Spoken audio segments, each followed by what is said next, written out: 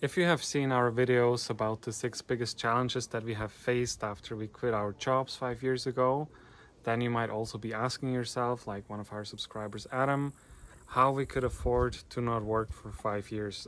It's a very valid question, and we're happy to share with you our story. It's anything like romantic or perfect, but it also has to do with manifestation. So when we met 5 years ago, we pretty much at the same time decided that we will quit our jobs, because we both knew we want to do something more. We wanted to have our own business, and we were both really good at our jobs, but we decided, okay, let's take this step, let's trust in ourselves, let's go travel and start our own businesses. And this first step, this courageous step to just leave the job, was for me very easy. I don't know how it was for you to leave after 8 years. From my perspective, it is easy to leave your job, but it's hard to make the decision. So once you make the decision, or I made the decision, that leaving the job was easy, right? You just put the stuff back and say goodbye to your colleagues. But before that, this is hard to decide. But I was already convinced that I am 8 years in a corporation, and my body was, I was still sitting and working on a computer, so I had a problem with my arm. I had very much challenged my eyesight, my eyes. And also when you live sedentary life, like, I studied very long, then I was working very long. And, I sat 10, 12 hours a day, and, so and it was for me also like recommendation from my physiotherapist that he was like, one day he was asking me, are you like, how much you click on that mouse? Because I had some challenges and I said a lot. And then he said, which I understood from his look at me, if you're gonna continue, that's not gonna be good. So yeah, I had few things which were very much motivating me to leave, even though I, for example, was leaving in love, and I totally love my ex-company and all the colleagues and everybody. Yeah, for me too, I was also able to leave in love. But that was, for me, that first step was easy, to leave my job and, say, okay, now I'm going to do my own thing. But doing my own thing, that turned out to be much harder than I thought. At least that's what I made it to be, much harder. I'm just observing our dog Luna, and she is like absolutely in bliss on sun. She's totally enjoying. Like, I don't know if you see it. Yes. But she's totally enjoying. Like, come on. Yeah. Okay. So after we met, we decided that we also want to focus on abundance. First I was creating the relationship, and after we met, I said, hey, I really want to focus on abundance. I want to be free. I want to be able to do whatever I want, whenever I want, and you as well. So we were both having this clear intention that we want to have abundance. I was putting as my vision a certain number. For me, I'm sorry, but for me, as a lady, I couldn't get a job in the past, and I had a really nice job, and I left the job just because I was having a partner from different country, and I would never think about that I could make it for myself, that I could create some abundance or something. I of course I had a dream like this, like every person has, but I never thought that I could be capable to do this, before.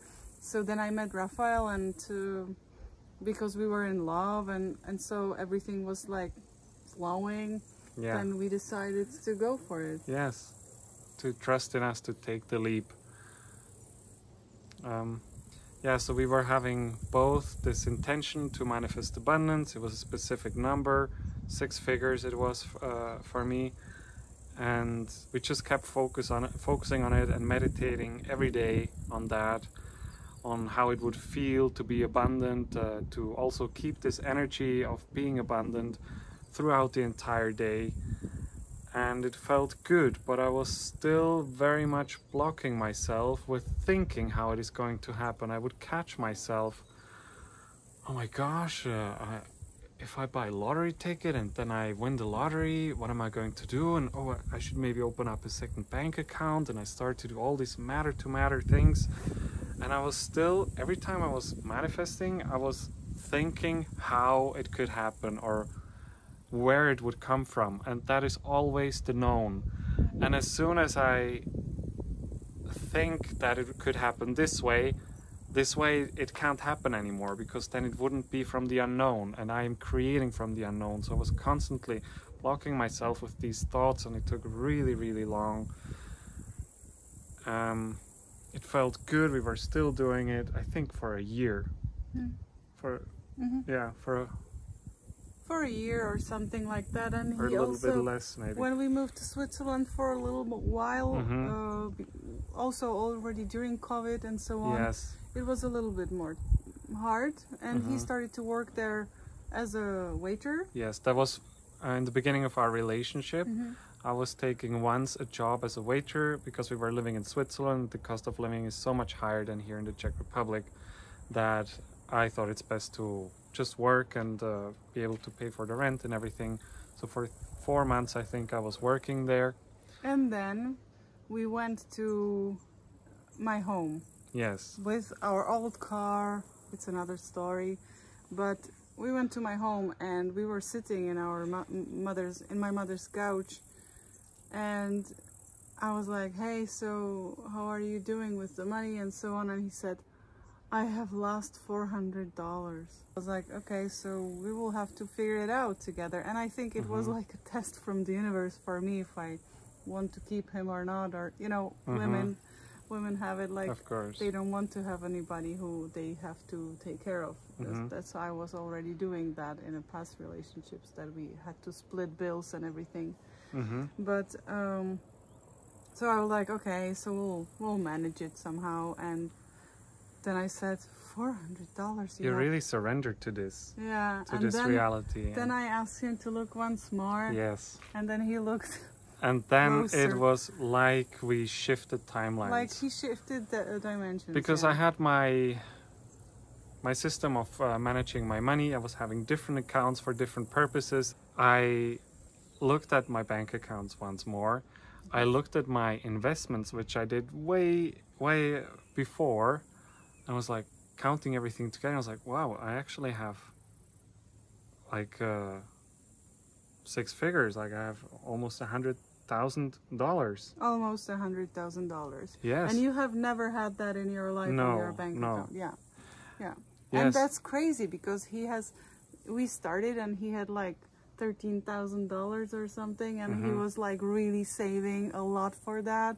And I got some money from leaving the company and so on, and then we started to travel, and we were saving, you know, we were almost like, we were backpackers actually, and we were saving on everything all the time. And then I'm like, okay, $400 he has, okay, so we'll make it somehow, it's all right. And then he really literally in the same day looked at the bank accounts once more, and he found there a little bit bigger number. Yes, and it really sounds silly, I get it, but it was really, I was in that consciousness that I have $400 to live. And I was in a consciousness that, okay, so you surrendered to it, you know, you're fine with it. And I was really shifting the reality. Yes, the money was there before, but I couldn't see it. It was, some of it was investments in cryptocurrencies, which I did way in the past. And I never considered it as my money. I was still like, yeah, this is just for playing. And it actually was at a very nice level. And then it kept growing over the next several months, and we came close to that goal, which I had. And then we were facing loss again. We were so much not ready for such a big amount of money that we didn't touch it at all, and it went down immediately within like 24 hours. We just lost so much money because of that. But if we just took it and used it for buying a house, or not a big one, you know, but something for us, it would be really like saying to the universe, hey, okay, we are grateful, we have enough, we now worship this what we got. And the universe was like, okay, they are still not touching the money. Why would I provide it on their bank account when they are not touching it, right? So it just left.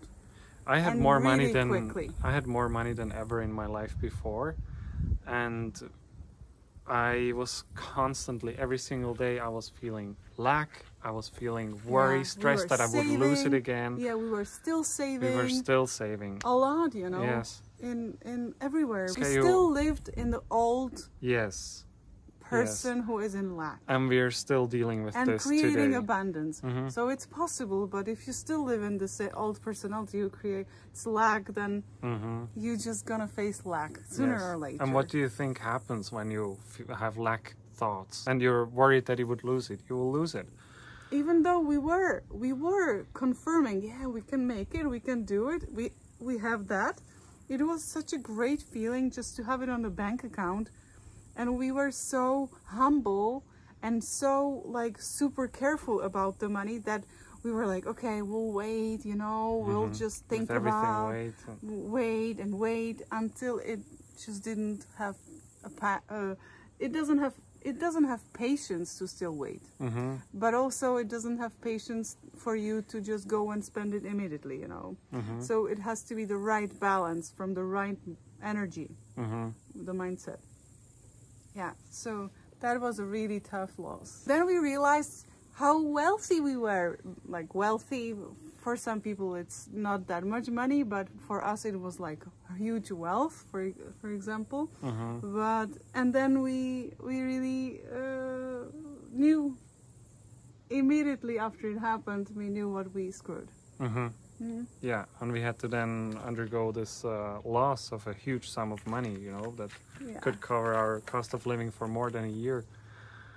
But more than a year. It would cover for a few years, but very, very high standard living, which we would never afford to us anyways, because we would be saving anyways, so Yeah. it doesn't matter. But what it did allow us is really to pay for everything. We didn't have to once borrow money. We were not once actually in lack. We might have felt in lack. We might have felt that we have to save and that we can't afford this or that. But we have always been able to pay for everything with that money that we have manifested. And now we want to go at it again. You were putting also in... your intention was also to have so much money that you don't have to work. It was just fun experiment, and actually not that I have to work, but I want to work, you know. It's different. I don't think that you know, we saw it during COVID time. We didn't have to do anything and everything was closed and we didn't have to work this way, you know. But you know, you do nothing, you don't live, you know. You have like, we felt like we want to do something. Exactly, that's what we have realized then, because we have manifested this amount of money and it was super cool. We didn't have to do anything for it. It really just came out of nowhere. But then we were still missing, like, hey, we want to contribute in some way, and we're so happy that we can make these videos now. It really took us a long time to get to this point. I was asking myself, hey, what is this all about? Like, I am having like comfortable life. I am still saving, but I'm fine with whatever I am provided for. It's not the best thing, but it's also not forcing me to go to the 9-to-5 job. But I was like, what is this about? I want to do something. I want to make some change, you know?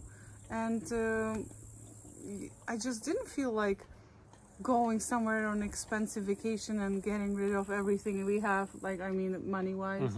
And because I know that I am from here to here and I am not in that abundance yet, because I have to still change into becoming that person who is abundant. And the universe only gives us what we think we're worthy of receiving. So if we think we're worthy of only this amount of money, we will not have a single cent more than that. And if we get a big amount of money and we don't feel worthy of it, it will be taken again from us. And also I want to say that you might think, oh, you were just lucky because you invested in cryptocurrencies early on. Yes, we are lucky. We are super lucky. And actually, some really abundant people that I have met, it was evident very quickly that they all had the belief that they're the luckiest guy on the planet. Yes, I got lucky. Yes, we manifested it. I'm sure if I didn't manifest it, that money would already be gone, that money that I invested in, because I had so many opportunities where I could have sold it way before cryptocurrencies were going bigger, and I didn't. I was often on the verge of selling it because I couldn't handle the stress of it still going up and down, but I decided to keep it, and that allowed us to then manifest and receive from this source. Because anybody can buy cryptocurrencies, but how many people actually can accrue some wealth with it and actually keep it and use it for their cost of living? So it's not just, oh, you got lucky, it was just a coincidence. No, we manifested it, and because we manifested it, we could receive from this source. But we didn't fully receive. Yes. You know, we just believed what is on a screen, you know, and I felt like something, like I said to Raphael already like half year before it happened. Hey, don't you want to pull money into your normal bank? Don't you want to just take some money away and make it like a real money? Yes. And he became greedy. And that's not being humble. And that's wanting more even though you get more than enough. And that's what was our biggest lesson. I was already counting how big my wealth will be by that time, which is like 3-4 times over what it actually was Absolute at the nonsense peak. counting. And I was already thinking, okay, I have to already think about the taxes that I'll have to pay, and I have to maybe contact this person who knows taxes. This was just the mind talking him into this, you know, not the heart. No, you know? No, absolutely mind. And stressing and tense and overthinking. All the time, and that's what still then keeps it away from you.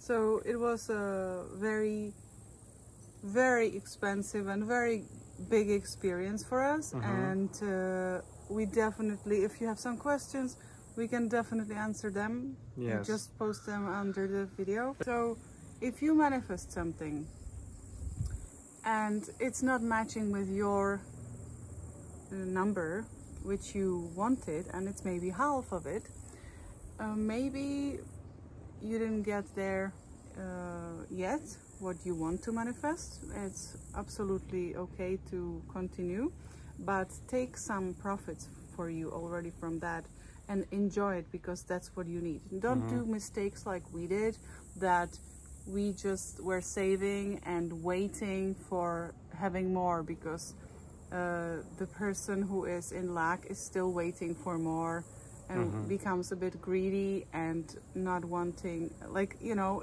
it's very thin line between these two things. And we still have to improve it and fine tune it. Yes. We hope we inspired you in this video a little bit, and maybe supported you if you were in the same situation like us. And we know that everything changes when our energy changes. Yes. And how about you?